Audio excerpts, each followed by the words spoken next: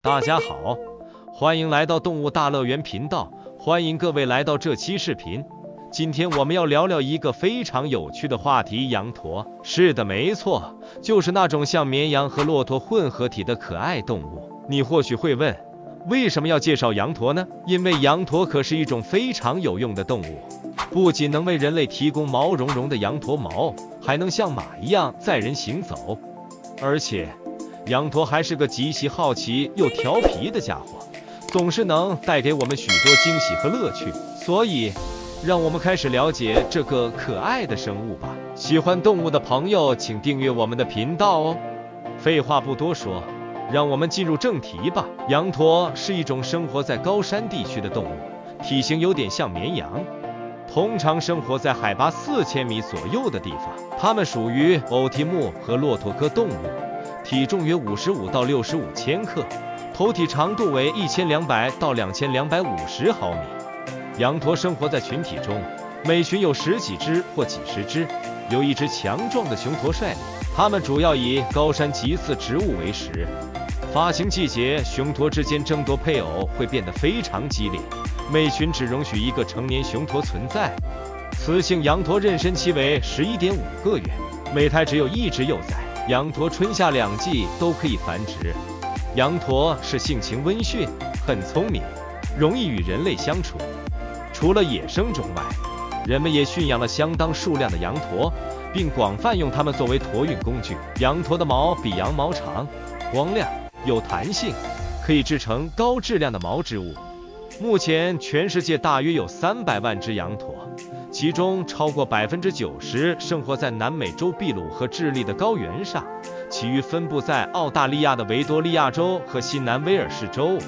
羊驼是一种动物，它最早起源于北美洲，现在主要生活在南美国家秘鲁、玻利维亚和智利。羊驼是一种杂交动物，是圆驼和小羊驼的后代。人们已经驯养羊驼超过6000年了。在古代的安第斯文明中，羊驼被用于提供食物、燃料、衣物和运输畜力。西班牙占领印加后，很多羊驼和印第安人都死亡了，但在高原上，这个物种幸存了下来。现在，全世界有超过300万只羊驼，但在南美洲境外，数量非常少，只有约4万只。2002年5月，中国从澳大利亚引进了23只羊驼，开始进行纯种繁育，扩大了中国羊驼的种群。羊驼是聪明而高度群居的动物，非常容易饲养和照看。它们有一种有趣的外表，主要通过身体语言和柔和的声音进行交流。羊驼有2种，大羊驼和小羊驼。小羊驼生活在高纬度地区，不能承担运输任务。它们的毛质很好，是制作磨切毛织物的重要原料，也是山地间重要的贸易物品。大羊驼最初是一种高原动物，后来在秘鲁北部海岸繁殖。它是当地唯一的驮重动物，经常用于高地和海岸之间的贸易，以及从高山到亚马逊河流域的旅行。它们还被供奉在默切重要人物的人物葬礼中。羊驼原产于南美洲，但现在南美洲已经没有野生的羊驼了。在秘鲁，当人们听到羊驼这个词时，他们通常会想到高级的运动衫，但很少有人知道更多关于羊驼的事情。现在，羊驼在北美已经很受欢迎了，越来越多的人了解到这种高品质的产毛动物，并且一直关注着与羊驼相关的问题。羊驼的历史可以追溯到2000年前。现代的理论认为，羊驼是小羊驼在6、7千年前被驯养后的后代。在印加帝国时代11、12世纪，羊驼的饲养和管理水平达到了顶峰。在这个时期，羊驼是最有价值的家畜之一，集中选育可以生产更多品种的好羊毛，并保持品种的传承。羊驼也被用于食用，并在当地人的信仰中扮演守护神的角色。16世纪西班牙人的到来改变了一切。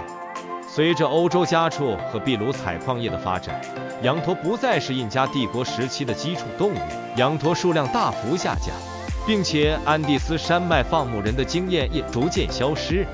直到20世纪20年代，羊驼纤维才又一次复苏。到80年代，羊驼产业成为秘鲁的战略经济资源。秘鲁的羊驼数量占世界总量的85%，成为一个值得保护的自然经济资源。这些羊驼曾经是印加人最重要的动物之一，它们的毛非常珍贵，用来为皇室和高级官员制作衣服。普通人只能用大羊驼毛皮做衣服。在印加部落中，小羊驼毛是最稀有的，只为皇室准备。为了改善羊驼毛的质量，印加人花了很多心思，进行了大量的工作。他们非常在意羊驼毛的密度、细度和强度。可惜的是，在西班牙殖民者到来后不久，印加人的羊驼养殖遭到了破坏。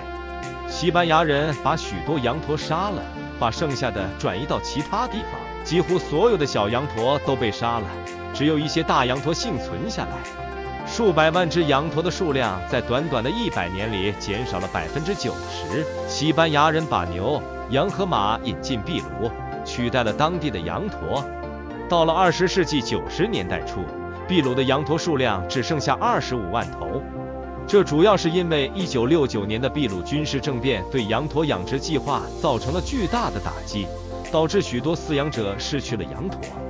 政治环境的改善，核心的饲养主的涌现，使得羊驼养殖开始恢复。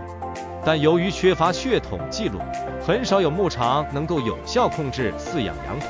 在秘鲁，羊驼毛的剪裁需要进行神圣而独特的仪式。当地的印第安人手握彩色的麻绳，围成人墙，追赶在成千上万的羊驼后面，最终将他们赶到用金属栏杆围成的圈里。圈中央是一座石质祭台，祭司选出一对羊驼，把它们的耳朵割下，将其鲜血涂抹于脸颊，并喝下血酒，咀嚼骨科叶。通过这种仪式来祈求羊驼世代繁衍生息。仪式结束后，才开始剪羊毛。羊驼是一种大型的动物，它的体重大约是55到65千克，身体长度在1200到2250毫米之间，肩高在900到1300毫米之间。它的颈部修长，头部小，耳朵大而尖，尾巴短而明显。羊驼有很多不同颜色的毛皮，从白色到黑色和棕色，共22种。成年雄性的牙齿可以长达3厘米，而雌性的牙齿也很强壮。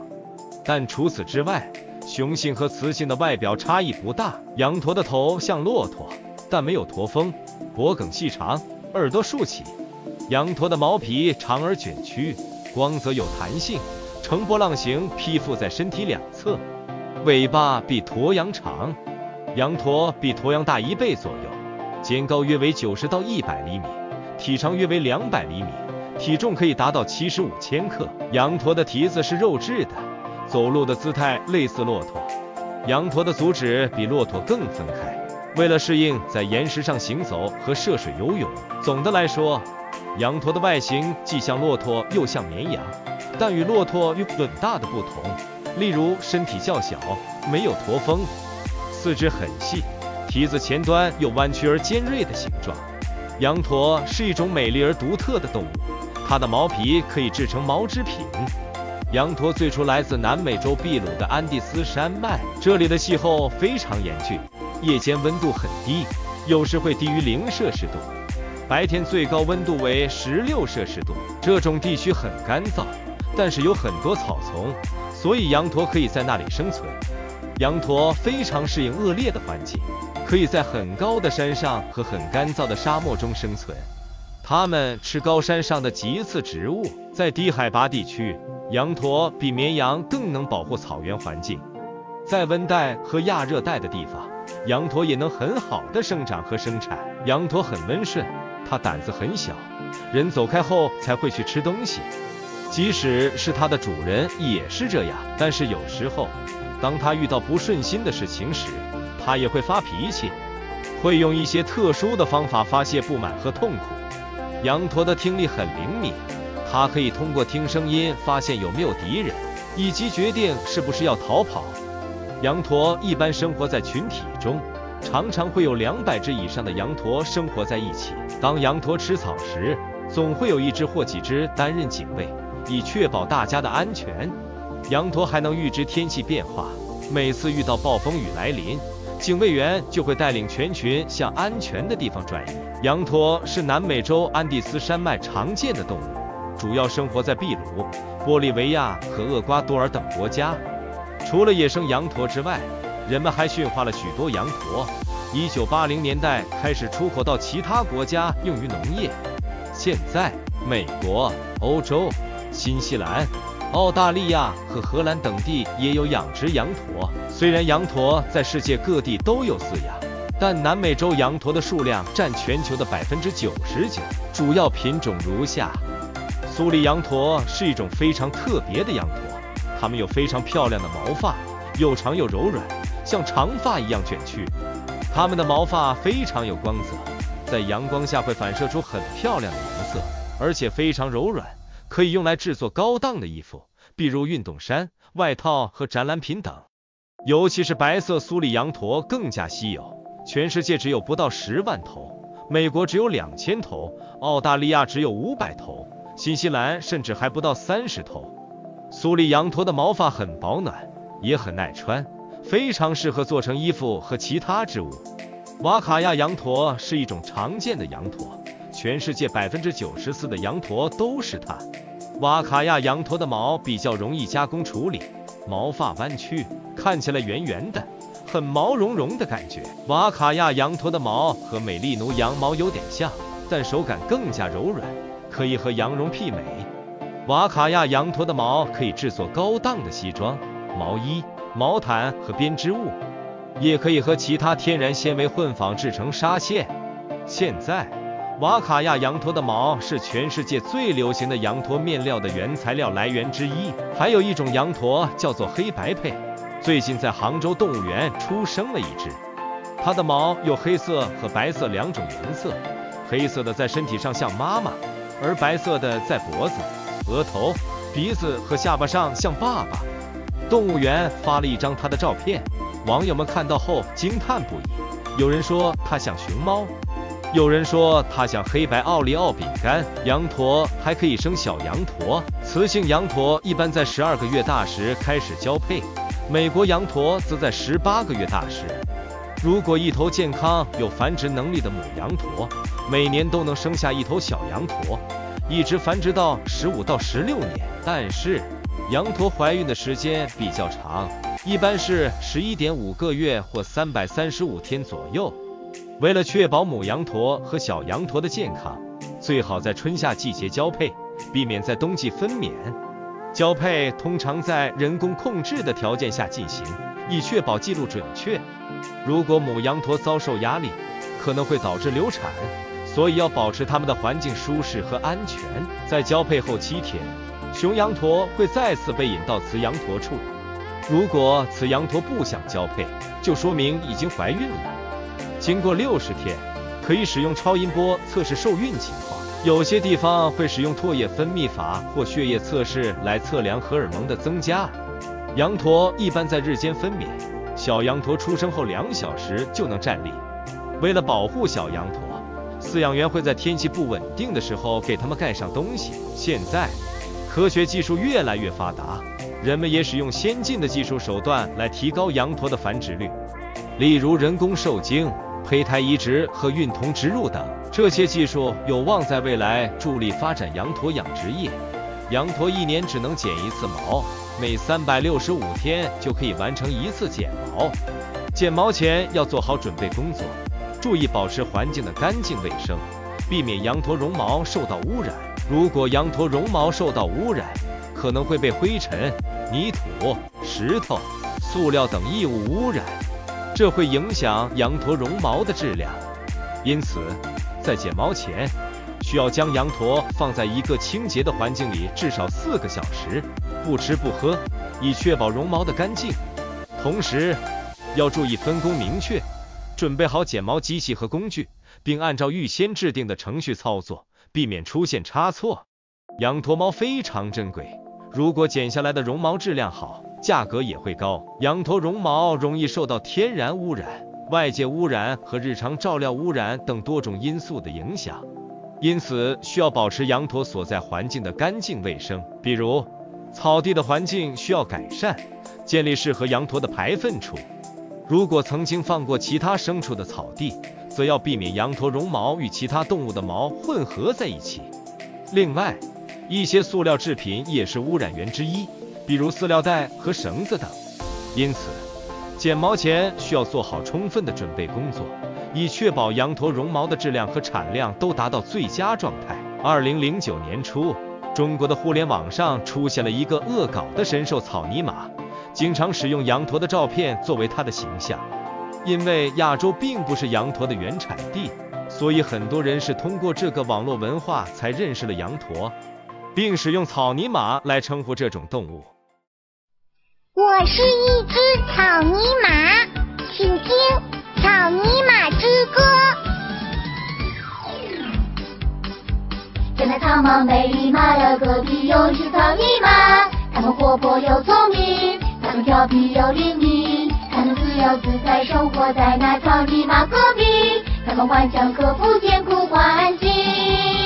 哦，我草泥马，哦，狂草泥马，它们为了我草不被吃掉，打败了和谐从此消失草泥马隔壁。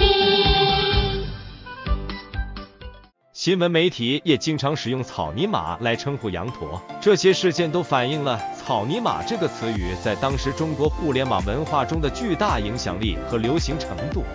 它不仅仅是一个简单的恶搞词语，也成为了一种网络反抗、讽刺和文化表达方式的象征。虽然草泥马现在已经不再像当年那样火热，但它仍然是中国互联网文化的重要元素之一。草泥马一词的含义和象征意义在网络上的流传和发展，展示了中国互联网时代的一种特有的文化现象及网络幽默文化和表达抗议的方式。草泥马作为一个谐音词，是一种既调侃又具有隐喻意义的表达方式。它在网络上的流行，是一种对当时中国政治环境下言论受限的反应。草泥马一词的流行和传播，反映了一种对权威的调侃和对自由的追求，也反映了一种以网络为平台的民间抗议的声音。草泥马一词的流传和发展，既表现了网络文化的创造力和表达方式的多样性，也反映了当时中国社会的某些特定历史和政治背景下的文化和社会现象。今天的视频就是这些了。如果你喜欢我们的视频，请给我们点赞并关注，您的支持是我们做视频的最大动力。那么我们下期见。